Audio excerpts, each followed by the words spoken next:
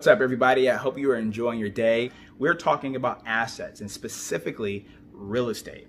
So if you are a family and you haven't already subscribed to our channel, we are here to save you money on what you're going to pay for college. So if you haven't already, subscribe now and or hit the notification button so when we do make a video, you're one of the first to receive it. And who knows, one video can save you a couple $1,000s on what you're going to pay for college. What you don't know can definitely cost you. So let's go ahead and jump right into this. When it comes to assets, okay, and more specifically, once again, real estate, you want to minimize your equity within a particular property.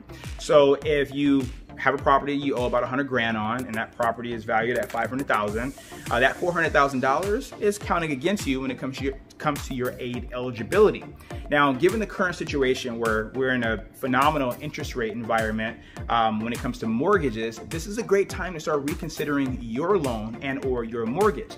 Now, if you have other outstanding debts out there, or you have a major purchase coming up, maybe a family vacation or a business investment, this is a good time to consider using that equity to pay for some of those things that you have in mind, because the equity that you have in your property, once again, is counting against you. So a good strategy is having a loan against that property to decrease the amount that you actually have in equity, which raises your aid eligibility, increases your chances of receiving favorable financial aid to help make college more affordable. If you have a student that's nearing college or in college and they go to a school that only uses the FAFSA, your primary residence doesn't really matter, okay? It doesn't carry much weight as far as an asset that's being calculated against you. Now, investment properties, they totally do if you're only using the FAFSA. Now, if you're at a school where they're using the CSS profile, maybe a highly selective private school, then your primary residence can actually play a factor when it comes to your ability to receive more favorable financial aid. So depending on the school that your student is going to or considering, you want to position yourself in the best way possible as it pertains to your primary residence and or your investment properties. So the second strategy as it pertains to your real estate is more of an income strategy or a cash flow strategy. You may want to consider still reevaluating your loan because we're in a great interest rate environment. This is the opportunity, for you to actually refinance for a lower mortgage payment that could save you anywhere between $200 to maybe $500 a month or even more on what you're paying.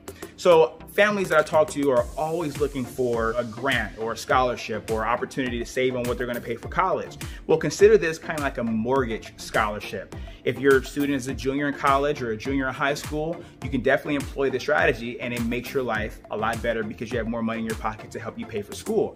$500 a month when it comes to what you're saving on your mortgage is $6,000 a year. $6,000 a year is about $24,000 over 4 years. Now, that's a lot of money that you can use to pay for books, transportation, room and board, tuition, whatever it might be. So whether you're looking to pull money out and pay off certain expenses and having a debt or a loan against your property to increase your aid eligibility, or your family looking to just lower your payment to increase your cash flow, this is a great opportunity for you to reconsider and reevaluate your current rate so you can be in a better position to make college more affordable.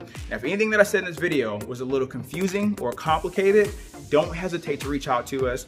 You can reach us at info@agreatabovecp.com. Once again, my name is Josh Smith. What you don't know can definitely cost you. Subscribe to our channel and be on the lookout for more videos and more information to come. We'll talk to you all soon. Make it a great day.